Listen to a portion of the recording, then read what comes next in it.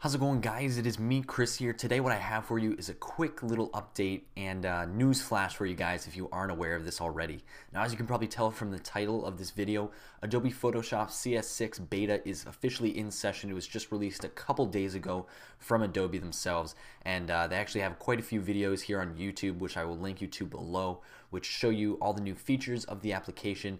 But if you guys don't remember, let me just show you a quick screenshot of the current Adobe Photoshop CS5. So as you can see here, this is currently what the UI looks like. Now let's jump over to the screencast that I'm doing, and as you can see here, it is totally different. You can see there's a complete overhaul with the actual interface itself. Now what you're looking at here is an iPad poster, which I've used in several of my videos that involve Photoshop, but this is just a very basic test to show you just kind of the interface. It has nothing to do with this image whatsoever. This was made, I want to say, like 3 years ago, or whenever the first iPad was launched. So I made a little poster for it. So these are all images, but besides that, that's not the point of this video.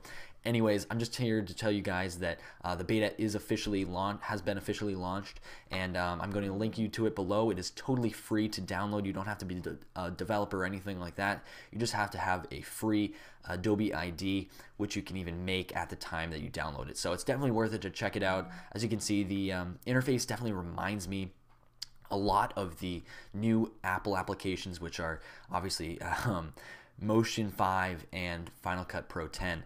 So these things definitely look a lot similar to those, and it seems like Adobe is definitely going to be doing this to almost all the applications. And I mean, let's just go back to that image once more of the current Photoshop, and as you can see, it just looks so outdated already compared to this new interface. So anyways, guys, I just figured I'd let you know about this. I'm not giving a full review or tutorials or anything like that until I explore the application a little bit more. I've been looking at it for the past day or two, and I've been watching a couple of the videos, so I'm definitely going to be able to show you guys a couple tests that I do in the near future. So if there's anything that you would like to see regarding new features, I know there's some new stuff where they incorporated pieces of movies into this application, similar to the Adobe Premiere Pro line, or After Effects as well.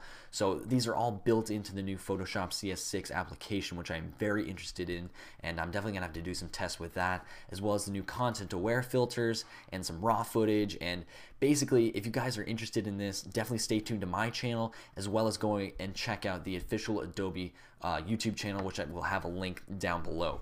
So I'm gonna have that link as well as the official beta link. So let me quit the jibber jabber, and you guys can go download these two things and watch the videos and all that good stuff. So again, stay tuned to my channel. I will have a lot of great content, I'm sure. And if you guys have any requests for what you'd like to see, definitely let me know as well. So again, this is Photoshop CS6, first look at the beta. I hope you guys are interested, and yeah, I hope you guys take care.